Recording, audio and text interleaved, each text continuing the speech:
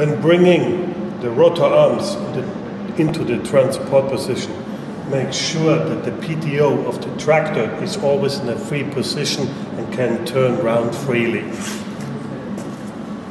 In the middle of the machine we have a quick start introduction which gives you the most important points, what to know before you start. Also, the manual is in this box.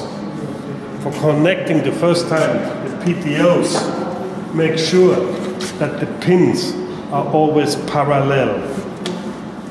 Connected here. Parallel means that the crosses work in the same direction.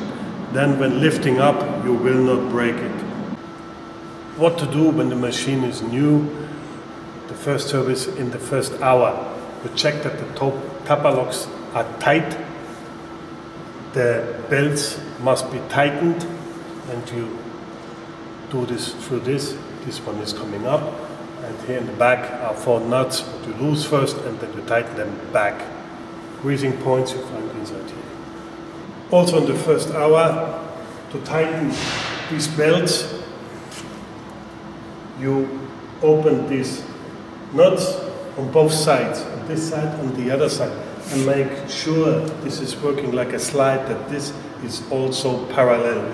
You choose a screwdriver, a pen, or what else, to make sure that this frame is in the same distance on this side and on the other side. Everything is fine on the quick start to find this.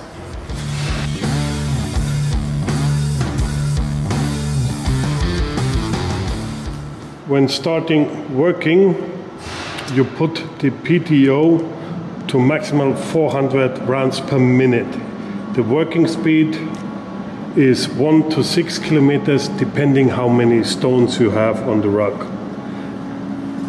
The machine is full when you hear the noise changing and the stalls are falling back from the lifting drum. When emptying the stone container, you must stay stable on a level place.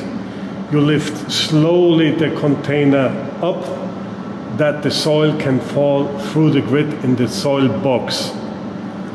When bringing the container down, we say you have to drive forward, that the earth is falling flat back on the ground.